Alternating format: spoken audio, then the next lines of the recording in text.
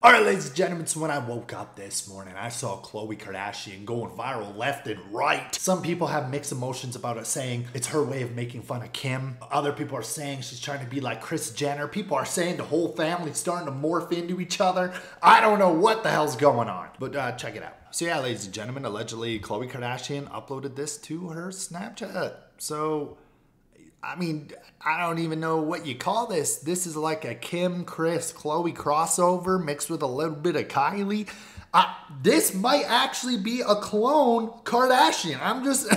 I don't know what this is. I honestly have no idea who this is. Literally, which one is this? And you know what goes on? No one knows what the hell is going on. Like, who even was that, Khloe? I also saw some comments though of people saying, you know how Kim has been hanging out with Tristan a lot, and allegedly Khloe is upset about that. And you know how Kim recently got her bob, right? Maybe it is her way of making fun of Kim. I don't know. It literally looks like all of them just slummed into one thing.